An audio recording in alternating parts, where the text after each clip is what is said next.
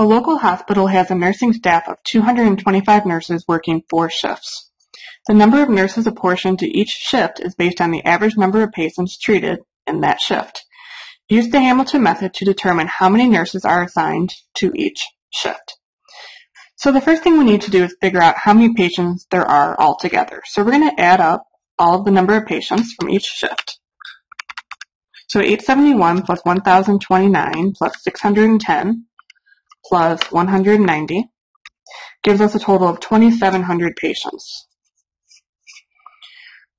So what we're going to do is figure out what is the percentage of each shift in terms of patients. So we're going to divide each of these by 2,700.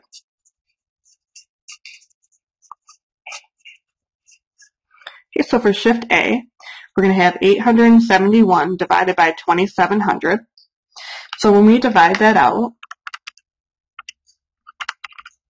shift A takes up about 32%, so 0.32, let's say 0.323. Actually, let's go a little bit further, 0.3226. Okay, 1,029 over 27 for shift B.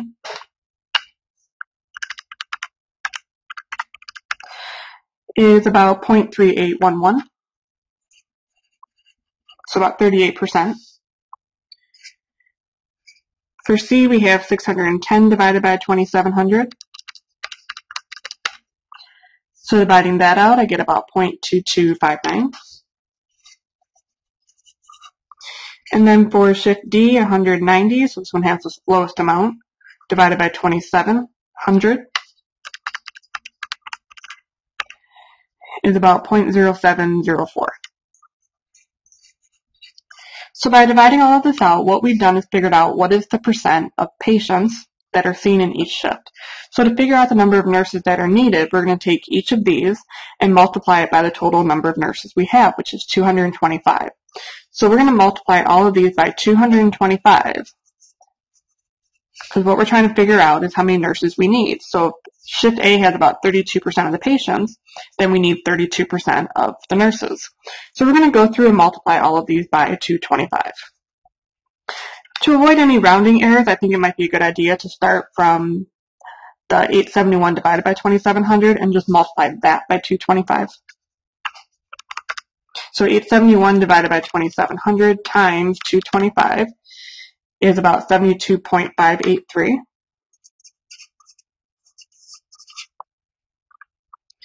1029 divided by 2,700 times 225 is 85.75. 610 divided by 2,700 times 225 is about 50.833.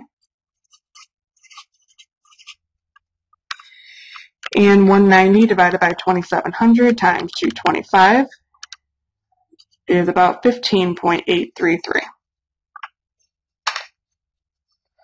So in using the Hamilton method, the first thing we're going to do is give each shift the lower quota.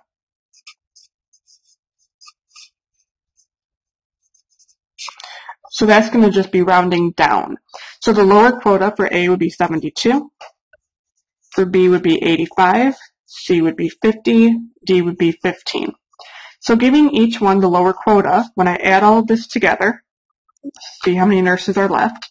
So 72 plus 85 plus 50 plus 15 gives us 222 nurses. We need 225, so that means there's 3 nurses left over. So the Hamilton method tells you to assign the nurses one by one to each shift that has the higher fractional part. So looking at just the fractional part of each one, the highest one, there's a tie, but we have 3 nurses to give out anyway, so both of C and D are going to go up by 1.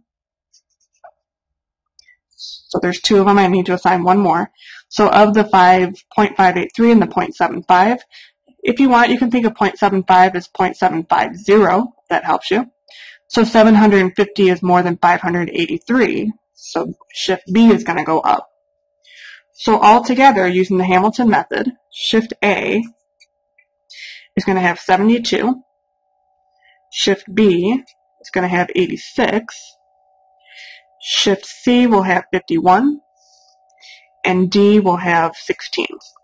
So if we add all of this together, now we're going to get the 225.